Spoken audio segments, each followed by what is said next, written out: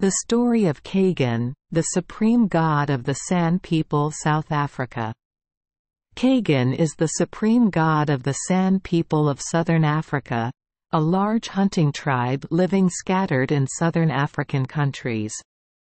Cagn is the supreme god who created the world, and is also the one with the ability to transform into many animals, especially he often transforms into a mantis or caterpillar. His wife, the goddess Koti, also had the ability to transform. She often turns into hyrax, or a bee. She is the mother of bees.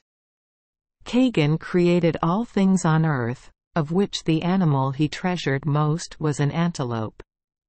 Cagn's two sons, Gogas and Gaui, both heroes, when they went hunting, accidentally killed that antelope.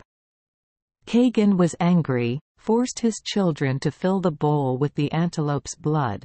From the bowl of blood he turned into a herd of antelopes, giving them to humans to hunt and eat. Cagn's mysterious power is said to reside in his teeth, and he sometimes lends extra strength to others. After God created the world, Cagn was dissatisfied with human stupidity and left. No one knows where the god went. The northern Bushmen call him Cagn or Cagn, and the southern Bushmen call him Thora. Thank you for joining us for today's fairy tale. We hope these stories bring joy and meaning to your day. If you love our channel, please hit the subscribe button so you won't miss any exciting tales. Wishing you a good night and sweet dreams. See you in the next story.